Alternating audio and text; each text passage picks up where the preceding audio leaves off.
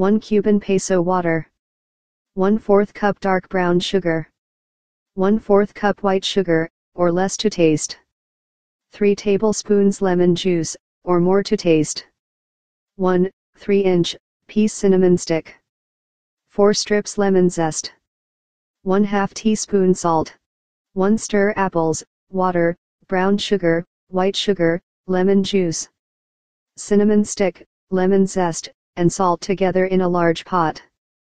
Place a cover on the pot and bring the mixture to a boil.